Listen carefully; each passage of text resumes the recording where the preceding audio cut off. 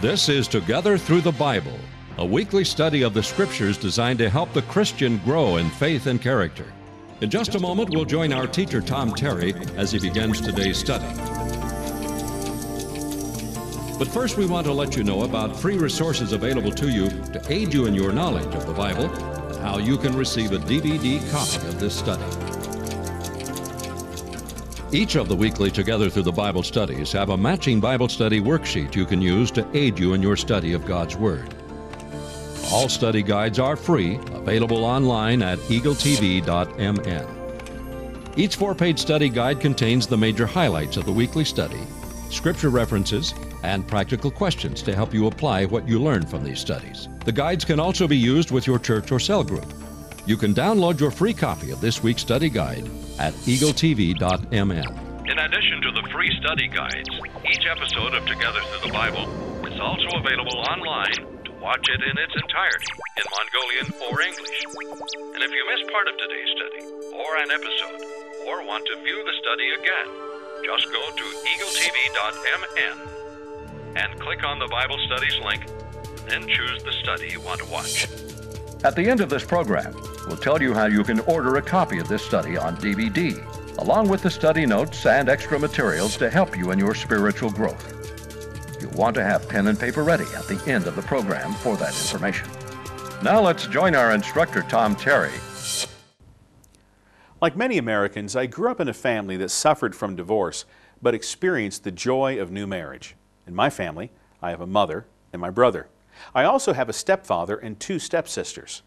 All through my early years, I knew many families that were like mine, where one parent was absent or perhaps had even abandoned the family, and a new person came in to become a new spouse, a new parent. Most of my friends that had stepfathers or stepmothers usually called their original mother or father by their common title, mom or dad, but they called their step-parent by their first name. In my house, things were very different. When my mother and my stepfather got married, my brother and I did not call our stepfather by his first name, Richard. That seemed wrong to us.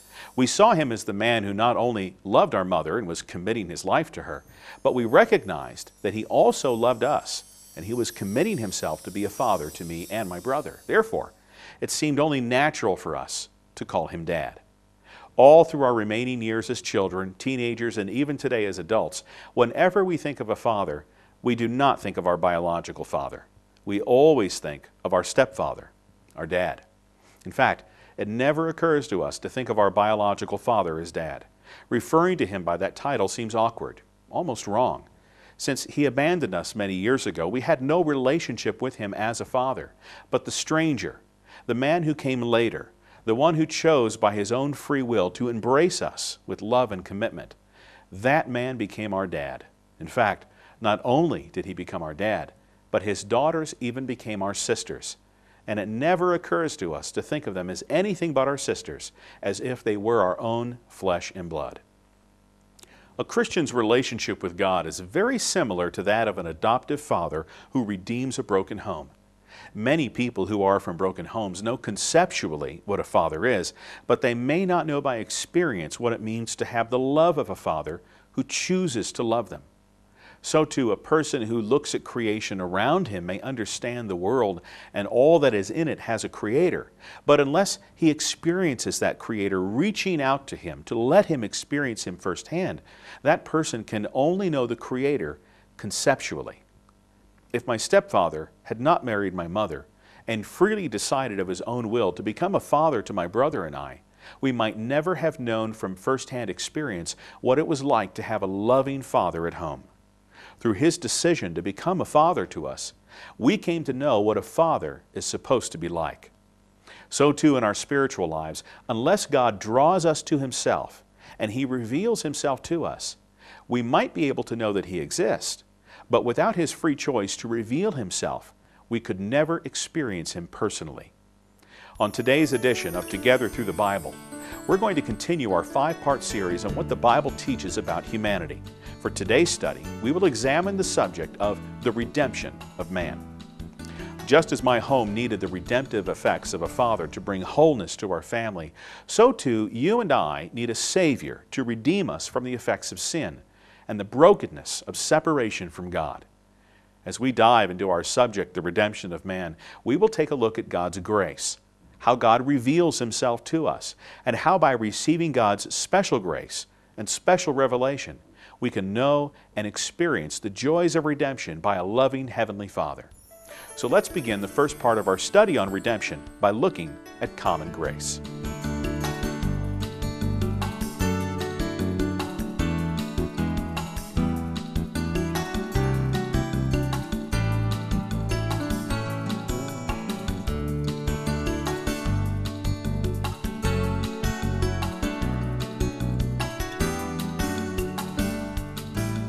Bible teachers have many ways of explaining how God redeems man. There are many technical terms and definitions that are not actually used in the Bible, but they are used by theologians and teachers to help describe and define God's activity.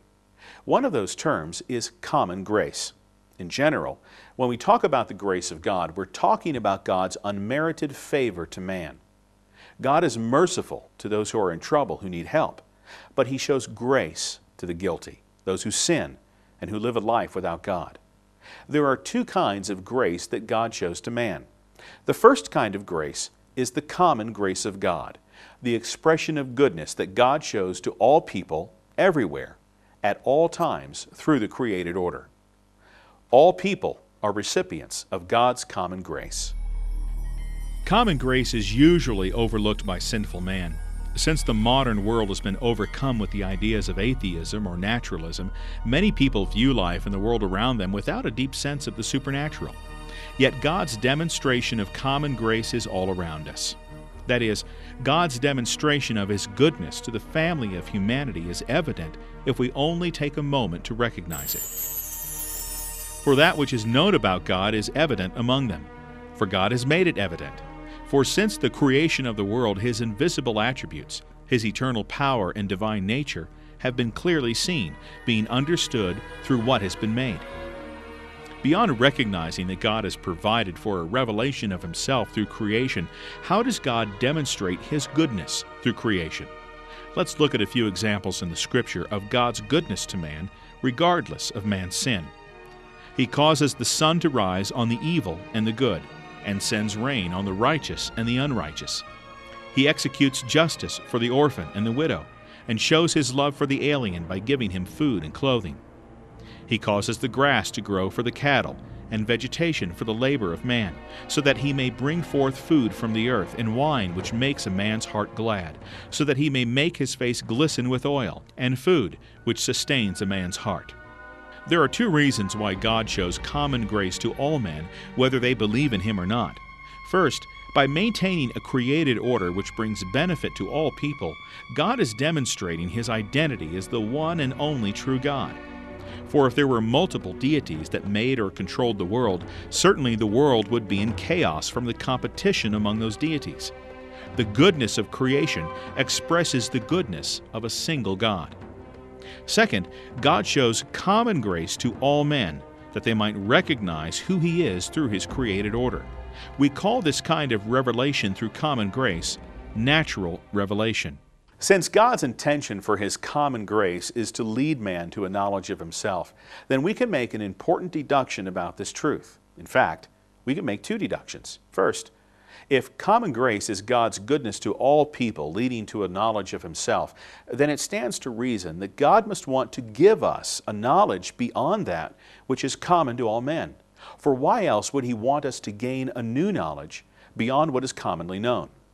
Second, if that new knowledge is something different from what is commonly known about God through common grace and natural revelation, then it also stands to reason that there is a unique and special property to that knowledge. Common grace leads to natural revelation, which can lead to God's special revelation and special grace. Before we get too far, let's further define what these terms mean. We've already learned that God's common grace is the demonstration of His goodness to all people everywhere at all times, regardless of faith confession. But there are three other terms that we've used that require definition. Natural revelation is what we receive when we recognize God's common grace. When we recognize His goodness to us in creation, we recognize Him as the Creator. Nature reveals the Creator to us. This is called natural revelation. Special revelation goes beyond natural revelation. Special revelation is the work of the Holy Spirit revealing God's specific identity to man, at the same time convicting man about the truth of who Jesus Christ is. All special revelation comes from the Holy Spirit. This includes the special revelation of the Bible's text, the inner conviction of the Holy Spirit when a person believes the truth about Christ, and the ongoing guidance of the Spirit in the believer to conform the Christian's character to be like Jesus. Jesus described special revelation in John 16:8-9, when he says of the Holy Spirit, "He will convict the world concerning sin, righteousness, and judgment. Concerning sin, because they do not believe in me." Special grace also goes beyond common grace. Only those who have received Jesus Christ as Lord and Savior have experienced special grace.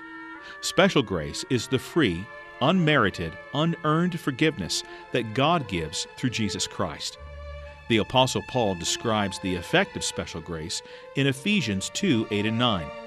"For by grace you have been saved through faith, and that is not of yourselves. It is the gift of God, not a result of works, that no one should boast."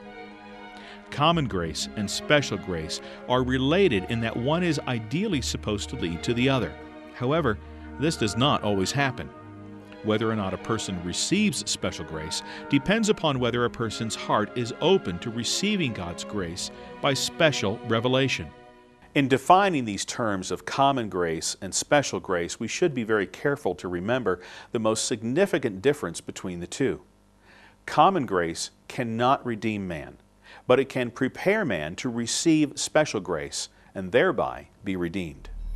Just because a person says they perceive or commune with God through nature, or recognize God's existence, or even attend church, does not mean that such a person has been redeemed from their sin or has eternal life. Jesus revealed that there will be some people who seem to have experienced God's special grace, but in fact, they are self-deceived. Many will say to me on that day, "Lord, Lord, did we not prophesy in your name, and in your name cast out demons, and in your name perform miracles?" And I will say to them, "I never knew you. Depart from me, you who practice lawlessness." There are many people who have a knowledge of God through common grace and natural revelation who regularly attend church, and they even help out with Christian service. Many of these people serve God believing that they are earning God's favor. However, God's favor cannot be earned by the unbeliever or the believer. God's favor is given solely upon His decision to be gracious to whom He will be gracious. When a person, however, genuinely surrenders his or her life to Jesus Christ with a heartfelt desire to have Jesus Christ as Lord over every area of life, then that person can be said to be the recipient of God's special grace. Now, let's review the first three principles about God's common grace. All people are recipients of God's common grace. Common grace leads to natural revelation, which can lead to God's special revelation and special grace. Common grace cannot redeem man, but it can prepare man to receive special grace and thereby be redeemed.